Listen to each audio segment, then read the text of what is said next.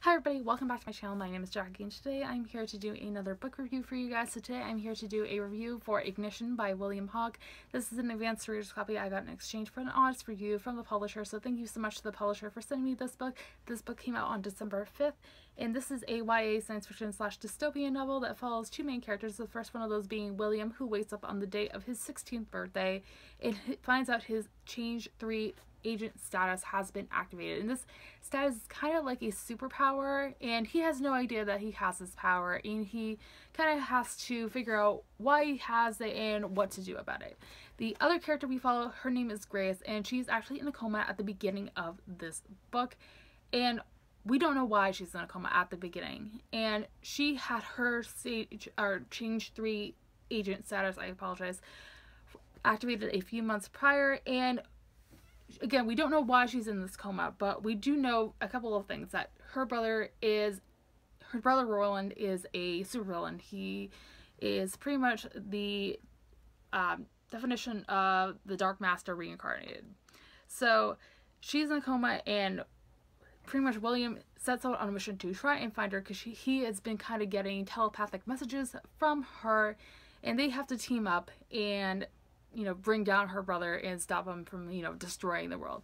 This book was a very big surprise for me. I did not know what to expect going in, personally, and I came out with a lot of mixed thoughts. I did enjoy this book for the most part. I thought it was a really good book. If you guys are not the biggest fan of like superhero books like me, I don't personally like those kinds of books unless they are written really well. I think this would be a perfect book for you guys to pick up. So diving more into my review, and this review is going to contain a lot of spoilers, so if you guys are interested in picking this book up, I would pause the video here and go read it and then come back later on and hear more of my thoughts. So diving in, we're going to start off with talking about the characters. I'm going to talk about William first. William was a very interesting character. I thought that he was a good character. He wasn't personally my favorite. He started off being kind of a whiny teenager. I mean, he's 16, so it's kind of what you expect from a teenage boy, and I didn't really like him for a good majority of the book. And then as his powers come into play, I really started to like him. Again, he was kind of a typical teenage boy with superpowers, which, you have to get used to through the majority of this book, but I did end up liking him in the end. And as far as Grace, I also really liked her. She was my favorite of the characters. I think that we really got to know more of her backstory before, she really came into play and started playing a bigger role in the story.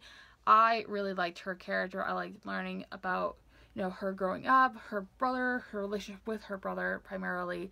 She was an interesting character. I ended up really enjoying both of the characters at the end of this book. As far as the romance aspect, there is a romance that forms between William and Grace in the middle and the end of the book, and personally I didn't really like it. It felt a little forced in my opinion, but I can definitely see it growing into something more as the series goes along. This is a first book in a series, and at the end I still didn't really like it, but I can definitely see myself enjoying it more as the series develops and their characters start to develop a little bit more.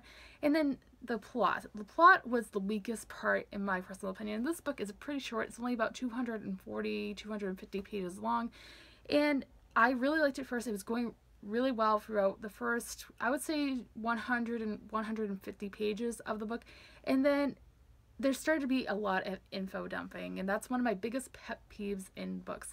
Again, it was just info dumping after info dumping, and then it just felt rushed towards the end, and I think that's just because of the length of this book. But I did really like seeing, William, Grace come together, team up with some friends, and start to bring down her brother. I thought it was really, really cool. Also, I really liked her brother Roland, who is the villain in this story, Grace's brother Roland. I liked him as a supervillain. I want to know more about him and how he, became this dark overlord. I really want to learn more about him in the future books. I forgot to mention that when I was talking about the characters, but back to the plot. Again, the plot, it was rushed, there was info dumping, but besides that, I thought it was really interesting to see our characters, bring down this dark force, like I said.